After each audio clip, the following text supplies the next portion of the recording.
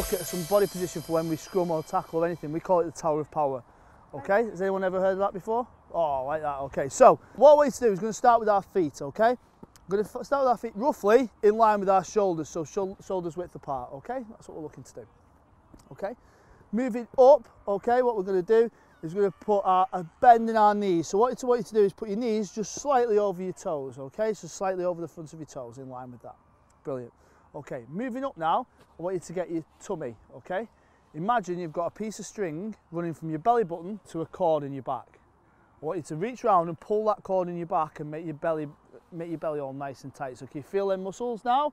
Can you feel them muscles? Yeah. Next, what we're going to do is going to get our hips, and we're just going to push our hips back out, okay? So we're just going to push our hips out. Perfect, okay. All we're going to do now, bring our arms in, okay? We're going to get our shoulders, and remember what we talked about before as well when I said, can you imagine trying to grab something with your shoulders? Yeah, I want you to try and grab something in the middle of your back with your shoulders. All you're going to do now is you're going to keep your head in a neutral position. You're going to stay as you are, but I want you to look up. So look up through your eyes, but not put your head up, okay? And then all you're going to do is when I say crouch, you're just going to keep your knees where they are and just bring your hips over so you go into that position. Crouch. Bye. Good, okay, fantastic, well done.